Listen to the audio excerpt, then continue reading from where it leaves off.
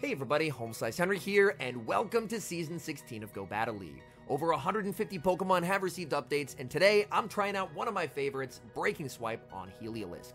HELIOLISK has an incredibly unique typing. It's an electric and normal type Pokemon, and even though it is a glassy Pokemon, being given access to Breaking Swipe, which lowers the opponent's attack, has really great synergy with its stats.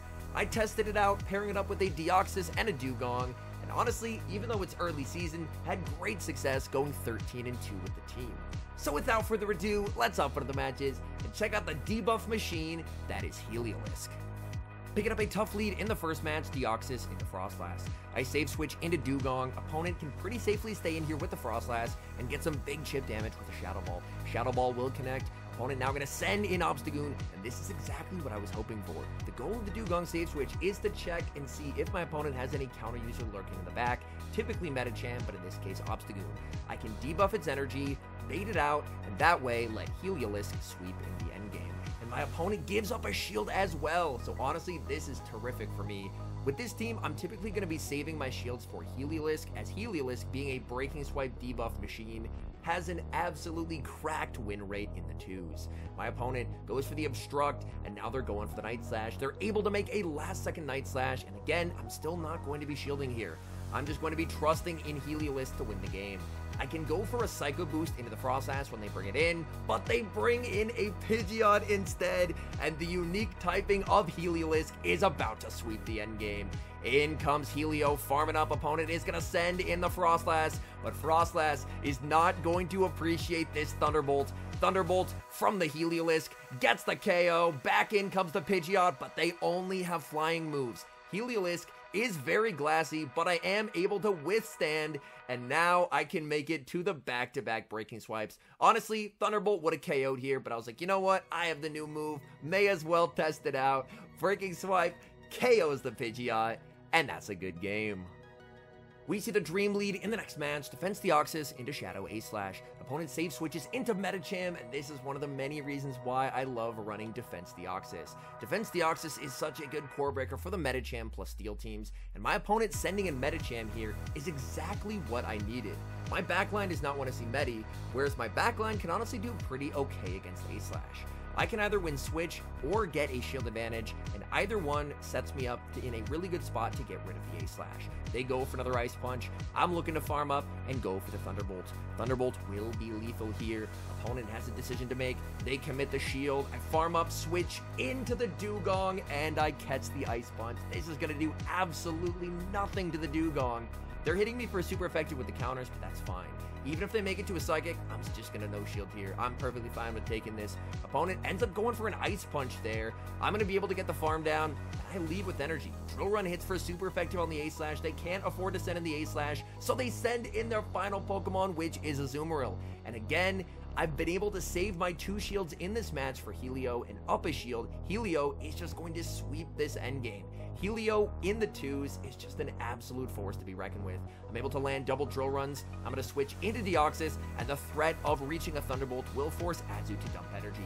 Azu goes for the Ice Beam. And the nice thing is I can actually no-shield the Ice Beam from the Azu, because I'm in a position where their A-Slash has 0 fast move pressure. As a reminder, I have that normal sub-typing here, so I'm going to get the farm down. Their Shadow Claws are double resisted, so they're just not going to be able to do much of anything. And now I can go for the Breaking Swipe. They no-shield it, but I'm still in a great spot. I can just keep debuffing them until they commit the shield. They shield the Breaking Swipe, and now I can make it to the Thunderbolt, and it's all over for the A-Slash as Thunderbolt gets the knockout. Picking up a decent lead in the next match, Defense Deoxys into Registeel. Opponent is going to save switch into Golisopod, and this is another reason why I really like running HELIOLISK. HELIOLISK, again, that normal sub-typing coming in clutch, double resisting the Shadow Claws here. They go for the X-Scissor, and I'm able to win CMP with the Breaking Swipe. Breaking Swipe into Golisopod will be shielded. Opponent trying to make a play for switch, but I'm not going to let that happen. I'm going to commit the shield. I'm going to get the farm down, and I'm going to be in a really awkward health range for the Registeel to try and farm down. And now I can start firing off Thunderbolts into the Registeel. Going for Thunderbolt number 1. That is going to be no-shielded by the opponent. I'm farming up. I'm expecting they're probably going to shield this, so I decide to go for a bait. Bit of a risky bait here, honestly, by me, but it ends up paying off. They commit the shield. HELIOLISK dies with the Thunderbolt, but either way, I'm in a great spot as they have Golbat in the back, and honestly, I don't even need the Deoxys to win this game. I could just win this game with Dewgong. They're going to fire off the Shadow Ball with the Golbat, and at this point, opponent recognizes that it's over, and they concede the match. Picking up a neutral lead in the next match, Defense Deoxys into Shadow Alolan Ninetales. I'm going to go for the Psycho Boost and Dip strategy, but my opponent will not let that happen without landing a Weather Ball first. Honestly, this is fine by me. I'm just going to go for the Psycho Boost, and then Psycho Boost after that lands or gets a shield, I'm just going to be safe switching. It actually connects, which is quite nice. I safe switch into Dewgong. Opponent sends in Haxorus. Haxorus getting torn to shreds by Ice Shard. Haxorus, of course, is a counter user. I'm very happy to bait it out. The nice thing is Dewgong actually has a massive amount of play here. I'm going to be firing off the Icy Wind. That's going to get the shield. My opponent will make another move, but again, I'm not going to be shielding. I'm baiting out the counter user and I'm saving shields for HELIOLISK. This thing in the 2 shield is just a force to be reckoned with. In the back, it's Jellicent. I'm throwing the Psycho Boost just to stall the switch clock. And yet again, we're in for another HELIOLISK sweep. In comes HELIOLISK. They're forced to go for the Surf, and I know I can take a Surf. So I can just let this go. They can Shadow Ball. It's double resisted. Opponent sends in the Ninetales, going for the charge move, but they let the Volt Switch go through. And now I can just shield once, farm all the way down, and I'm in a great spot. They can never Hex me down here. I have the normal subtyping. I can just Breaking Swipe until they shield, which they do, and we have the Thunderbolt loaded as well. HELIOLISK, just a beast in these endgames. It's frail, but this thing is powerful. We see another Fairy type in the next match, leading Deoxys into Charm Grand Bowl. I'm going to be staying in here with the Deoxys. Looks like there's actually a little bit of desync to start the match, but I'm still going for the Psycho Boost and Dip strategy. That gets shielded by the Grand Bowl. I'm sending in Dewgong. Opponent now going to send in Obstagoon. And you know what? I had to bait out the Obstagoon, so this is honestly not bad for me. I'm going to be firing off the Icy Wind into the Obstagoon. Obstagoon continuing to farm. They end up throwing on alignment, and I'm able to get an entire Ice Shard for free. Night Slash will connect. I've debuffed them once. Now I'm going for the Drill Run. Drill Run does more damage here, which is quite nice. Drill Run into the Obstagoon will be no shielded. This forces them to throw, and again, I'm not going to shield. I baited out the Obstagoon. That was the goal of the Dewgong. Opponent gets the boost, but it does not save them, and I'm able to win switch with a sliver of HP. In comes the Deoxys. Opponent makes it to the crunch, and I'm going to be shielding here. Normally, I like saving shields for Helio, but I would take a lot of charm damage there, so I'm going to shield and go for the Psycho Boost. Psycho Boost gets the final shield, and now I'm down to send in Helio. My opponent has no shields remaining. They do make the last-second charge move, though. They're probably going for the crunch, hoping for the debuff onto Helio. They get the debuff, but it's Politoed in the back, and this game is over. I can go for the Breaking Swipe, and the Politoed concedes the match. We've got more Fairy types on the lead in the next match, leading Defense Deoxys into Alolan Ninetales. Let's check the fast move. This Ninetales is running Charm. Definitely not my favorite move set to see, just because Charm does apply a lot of pressure onto the Glassymon in the back, which is HELIOLISK. So I'm going to overfarm quite a bit, go for the Thunderbolt, and honestly in this game, I feel like I should have just gone for the Psycho Boost and switch out sooner, because as you're going to see, I'm going to end up needing my Deoxys. They're now going to send in Obstagoon, and now my Deoxys is in the red health, so my Deoxys cannot effectively get rid of the counter user, so by staying in too long in that neutral lead, I've now put myself in a potentially losing position. Icy Wind will connect. My opponent with the perfect overfarm, they're not going to let me reach the Drill Run and make a play for switch. Night Slash will get the KO. I'm going to send in Deoxys. I'm forced to go for the Psycho Boost before they're able to make it to the Night Slash there. Psycho Boost is resisted, but it will be enough to KO. And now in comes the Ninetales. I switch in the HELIOLISK in the back. It's a Medicham. That's one of the few things HELIOLISK cannot 2-shield through, and I resign the match. Great lead in the next match, Defense Deoxys into Bastiodon. Opponent save switches into Medicham, and people on day one already breaking out the Medicham plus Steel Cores, and Deoxys is having a field day. Deoxys goes for the Thunderbolt, and again, my backline can do okay against Bastiodon. Ideally, I would want it on the Dewgong, as of course, the Heliolisk, the Breaking Swipe's not going to be doing a lot against the Steel subtyping.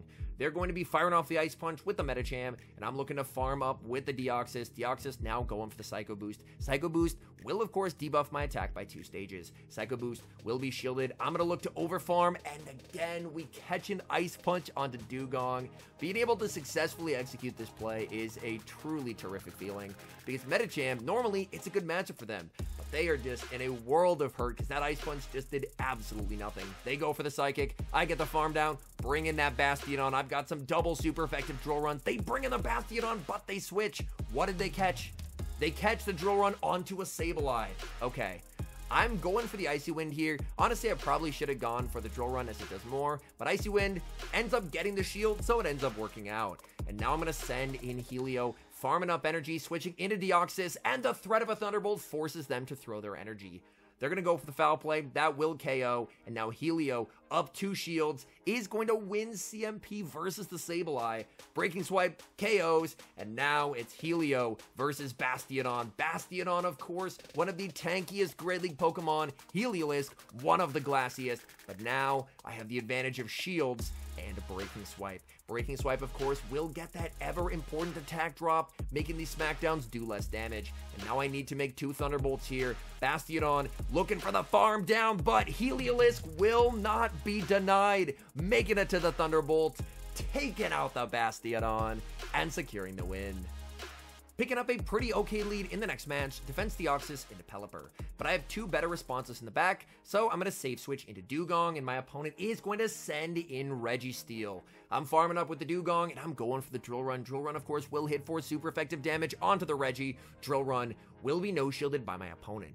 They can hit for super effective as well, but I'm able to survive a Zap Cannon. Zap Cannon will connect, Dewgong hangs on and doesn't get debuffed. This Drill Run should just about KO the Regi. This will come down to Regi IVs. I'm firing off the Drill Run, opponent lets it go, and on 1 HP they make the last second move. I realize I probably need switch, so I end up committing the shield. Opponent sends in the Pelipper, but now I can put Helio on the Pelipper in the back. Oh no, it's Galarian Stunfisk. So the opponent, Stunfisk, absolutely destroys Heliolisk. So I did need switch advantage, but down a shield, this is honestly not a great spot for Deoxys to be in either. Deoxys forced to go for the double resisted Thunderbolt, as I don't want to lower my counter damage just yet. No shields remaining, so this Earthquake is guaranteed to land, which is not ideal for me. I'm going to look to farm up, and now I'm going for the double Psycho Boost. Psycho Boost number 1 into the Stunfisk. Opponent is going to let that through. Switch timer not yet up, and I'm forced to fire off the boost. This boost is debuffed, but my opponent will commit the shield. In comes Helio. Helio cannot make it to the Breaking Swipe, and this is the danger of Heliolisk. If it doesn't have shields, it is so frail. Weather Ball does a lot of damage, and I am firing off the Breaking Swipe. Breaking Swipe into the Pelipper, gets the shield. It's the CMP tie with the debuff. I should survive this, but can I live the wing attacks? That wing attack is going to KO, and the Deoxys will get outpaced. So a close game there, but that goes to show Heliolisk definitely does want shields in the endgame. Hopping into the final match, we've got the Android Game Booster menu popping up as we lead into a massive core breaker, Defense Deoxys into Galvantula. The nice thing is I'm able to outpace. A lot of Galvs like to shield the first move, but I'm still just going straight for the Psycho Boost. Opponent lets it go. That's actually good for me. I try and catch a lunge. They're going to bank a ton of energy, and they're going to send in a Azumarill. I'm actually going for the Icy Wind first, as Icy Wind will guarantee that I can survive multiple play roughs here and potentially even stall out the switch timer. Because ideally, I would love to kind of store energy and then move Pokemon around in and out of play, so that way, hopefully, I can eventually get rid of this Galvantula, because Galvantula is going to be a problem. I fire off the Drill Run into the Azu, I'm continuing to farm, and they're making it to another play rough. My switch timer is coming up soon. Play rough will connect. I'm just looking to farm up. I can now switch. In comes the Deoxys. Opponent sends in the Galvantula, but they don't go for the lunge. I'll be able to force a shield with the Psycho Boost, and they're going to have to throw 2 charge moves to KO here. Lunge is not going to be enough to KO. I'm just going to let this go. I just want them to waste their energy, and they do exactly that, going for the back-to-back lunges. So I fully sacrificed the Deoxys, but I have saved my shields, and we've already seen what shield advantage Heliolisk can do in the endgame here. The Azu did leave with energy, and they send it back in. But if you're sending in a water into an electric type, you are letting me know that you very well could be weak. I commit the shield, look for the farm down, and get the farm down. Whatever's in back, it's getting debuffed, and it's a Noctowl. Opponent still using Noctowl after the nerf. They shield the Breaking Swipe, and now it is Thunderbolt time. Thunderbolt, big damage onto Noctowl. Noctowl is fully walled by Heliolisk, but they're not going to get the chance to throw the move. With that nerfed pacing, they're going to get outpaced, and that is a good game. All in all, I had a ton of fun getting to run Heliolisk. This thing gets the Breaking Swipes incredibly quickly. It's 3 to the first, and then after that, it's basically just 2 Volt Switches per Breaking Swipe, and a Breaking Swipe every 10 turns is pretty crazy. This thing is glassy, as I mentioned. It's something you're definitely going to want to keep shields for, but man, it can be a fun closer, and its unique typing is something that a lot of teams end up being weak to. Anyways, thank you guys so much for watching. If you're enjoying the content, make sure to leave a like and subscribe to the channel if you haven't. And a special thank you as always to our members here on YouTube. The support you guys provide is sincerely appreciated. So thank you guys oh so very much. And until next time, I've been HomeSliceHenry.